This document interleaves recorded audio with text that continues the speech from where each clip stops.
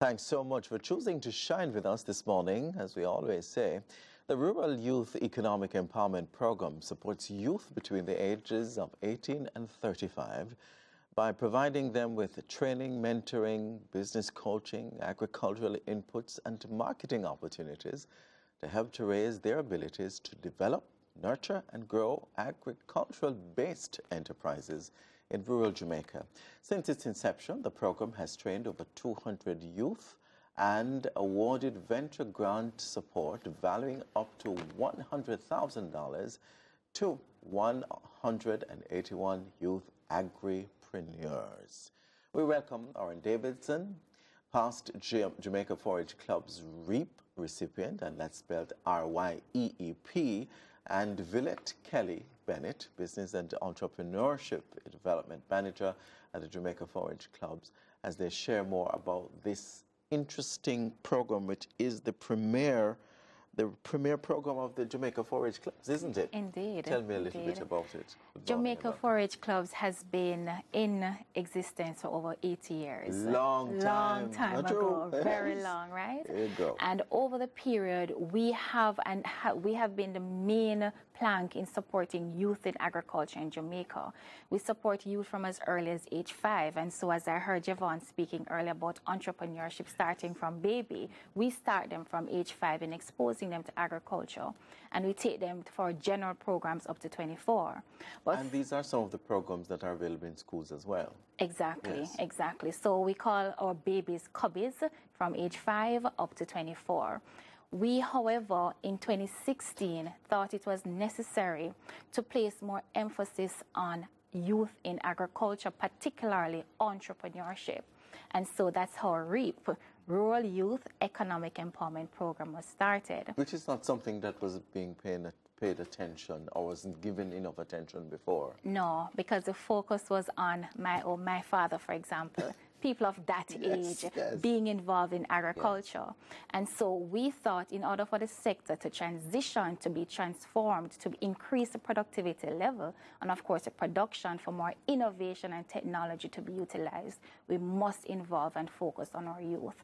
And so through that, our RYEEP program was started. Before I bring in Oran into the discussion, I want you to tell me a little bit about the areas of training that the youth have been exposed to.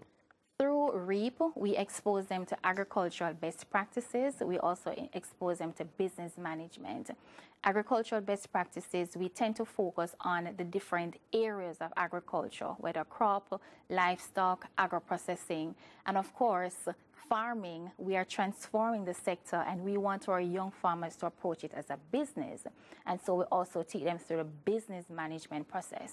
So exposing them to the importance of business planning, financial literacy, very key, record keeping, marketing, of course, which is a factor and a function of the challenge, some of the challenges we now experience. We want to help them to develop their markets and to look along the value chain in order to sell their produce. We also look on the general operations of generally operating an enterprise, and we tweak it with the best practices in agriculture depending on the business type.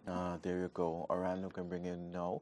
Tell us about your own involvement and being a recipient. What was that for you? The experience being a recipient of the RYEEP program was a very interesting one. It taught me a lot of things.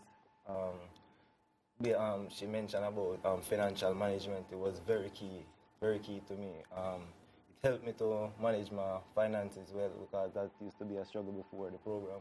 The training, the whole thing was very integral. What was the mindset going into the training, though? Did you have any expectations going in? Did you feel like this might not work for you, or you'll be coming out as a more successful, more educated individual in terms of what to do and not to do? Well, the mindset going in, knowing that education is very, knowledge about a set field is very important. So I was very interested in getting to learn more about business and from experienced business person. Right, so we see some products here, right, before our eyes, and this is your creation. Right, correct, yeah. Talk to us a little bit about it.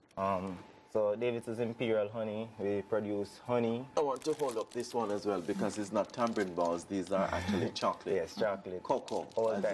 People know about cocoa, yes. Yes, so that's grandma's chocolate. My mother used to make it. Used to use the mortar and beat it and make it. And I see it and I was interested in it. I like it and I said, I'm going to do it and I'll find an easier way to get a machine. And I was about to say that. You say your grandmother, your mother used to. Yeah, so the word used to means that you have a different approach in creating this. So tell us about the machine that you use and what's the, in terms of technology, because there's an improvement in technology. Right. So everything now is done differently. Tell us about that. As I say, used to the mortar used to take hours to beat. So the machine, like in split seconds, it can produce massive amount of. And is it as rich as using the mortar? It is as rich as using the All right. mortar. And the honey now, what you have right here, bottles of honey. Bottles of honey, yes. Yes. So you have a. No. Tell us about this. You have your own. Yes, I have my own apiary. Yes, and RYEEP has assisted me with getting an extractor to deal with it, the process. So I do my own production. I do the whole process myself, basically. And what's the market like for you? Yes, I market honey in Hanover, Westmoreland, St. James, and Trelawney, and I have customers like Greenwood Plaza and Margaritaville. This is a great success story. Indeed. And just to segue into the RYEEP 1000 program, talk to us a little bit more about that. All right, so from RYEEP Builder, and we have seen the success, we decided, especially with COVID, we have a number for young persons who are unemployed, who have lost their job, manufacturing, tourism, service sector. And so, marking our 80th anniversary, we decided to have a greater impact in the sector, and RYEEP Starter 1000, Double 1000. It is our intent to support at least 1,000 youth in the sector this year.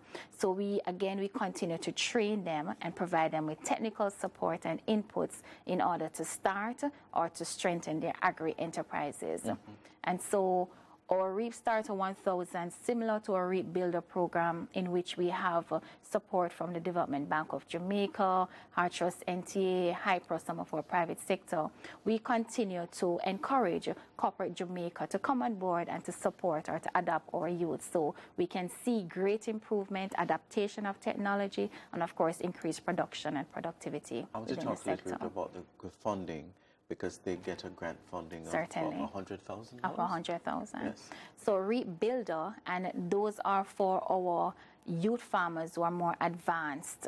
They get up to $100,000 through RYEEP Starter, and let me not say, not $100,000 cash, but we buy the inputs. So through the training, the coaching exercise, we assist them in developing their business plans, business models. We identify those key factors that they need to start or to grow their business, and then we buy and provide them with it. Through RYEEP Starter, the value will be a little less. It will be $50,000 in value, but the idea here is to stimulate interest, and from these stimulated interest, then we'll fund at least 100 of them at the RYEEP Builder level of $100,000. And I know that you have competent people to take them through the process, but any kind of partnership that is forged with, like the Bureau of Standards and the Scientific Research Council, talk to us about that. All right. Certainly, Jamaica 4-H clubs, we must celebrate our partners. We can't do RYEEP Starter or RYEEP Builder without them. And through RYEEP Builder and into RYEEP Starter and onward, we of course work with both private and public sector organizations. Public sector, of course, agencies of Ministry of Agriculture and Fisheries, BODLs, who provide us with training support, SRC, Bureau Standards, RADA, of course, Jamaica Agricultural Society. They support us in delivering the training and providing support in technical to our young persons. Of course, from our private Development Bank of Jamaica, Trust NTA, they were our main funders and continue to support. Through our private sector, we are supported through HYPRO, for example. In fact, HYPRO will be supporting our youth's RYEEP Starter 1000, providing crop kits and feed for livestock farmers. We also have person who provide us with training for young persons and actually go out in the field and do soil testing, so you're etc. catering to every aspect of agriculture. We're catering to every aspect, and I must add as well, normally agriculture, we limit it to in the soil. We have moved it up the chain, and we're moving to agro-processing. And through our small grants projects through the Global Environment Fund, we're also setting up an incubator, agro-processing incubator, in which we'll now train them, but also provide that base facility where they're able to do some of their processing and take it to their own space and continue the production. Amazing. And move it to market. This is a great success story. Indeed. And I'm sure you've broadened your knowledge in terms of operating as an entrepreneur, the financial aspect of it, taking it seriously, and all of that. It's amazing. The labeling is really, really clean and nice, and I'm sure it's well passed by the Bureau of Standards. Certain. Standardized as well. The products are, look there, world-class products. There you go. Thank you, lady and gentlemen. Thank you wish you all for the very having best us. in the projects, and I wish you all the best in your business as you move forward. But can you just, how can people get in touch with the Jamaica Forage Clubs? Jamaica Forage Clubs may be contacted through our parish offices, or you may go online, www.jamaicaforageclubs.com. Our telephone numbers, 876-927-4050. We have our Facebook page, Instagram, Twitter. So we're out there, and we invite persons, both private, public, and or young persons, to get in contact with us as we continue to support youth in agriculture. And how can people find you to support your business? You can find David's Imperial on Facebook at David's Imperial. Okay, thank you so much. I wish you all the very best.